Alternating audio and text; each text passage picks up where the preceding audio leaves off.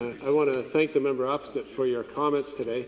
But I'd ask you to actually look at the history that you were talking about. You said all three parties have been, part and parcel of the problems in long-term care, but that's not actually accurate. There's a report called Ownership Matters by the Ontario Health Coalition that documented what happened in long-term care through the 1990s and the early 2000s.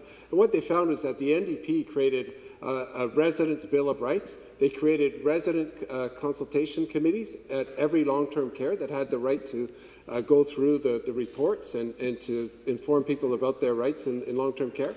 And they mandated hands-on care and inspections in all long-term care homes. All of that was stripped away by the Conservative government when they got into power. Shame! And then this Conservative government, your Premier said that you were going to build an iron ring around long-term care homes after 1,000 people died in the first wave of the pandemic. They did nothing and let 3,000 more people die. Thank you. Why should anybody believe that this government actually has the best interest? Thank you. Response? I recognize the member from Oakville, North Burlington. Thank you, Speaker. And I would like to thank the member opposite for your question. I can't speak to past history. I wasn't there. All I can speak to is what our government is currently doing to, in fact, deal with the neglect of many, many years in this sector.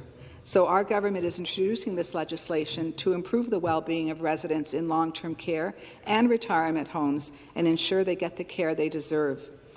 If passed, this legislation is going to create amendments that have never, in fact, been dealt with in legislation before.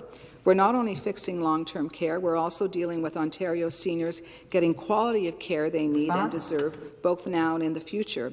We've established the commitment to provide an average of 4 hours of direct care. We're strengthening the Residents' Bill of Rights to align with the Ontario Human Rights Code, and we're